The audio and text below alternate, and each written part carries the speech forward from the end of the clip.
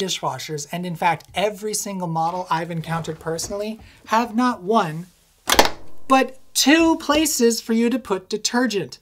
These things annoy me. Instead, dishwashers fill themselves with some quantity of portable air conditioners, as well as an adorable little one at the very top. It's not exactly the most convenient thing to use. Every time you pop in a blank store brand detergent. Windows is all like, what do you want to do with this store brand detergent? You have to make a decision. You have to make a decision. You have to make a decision.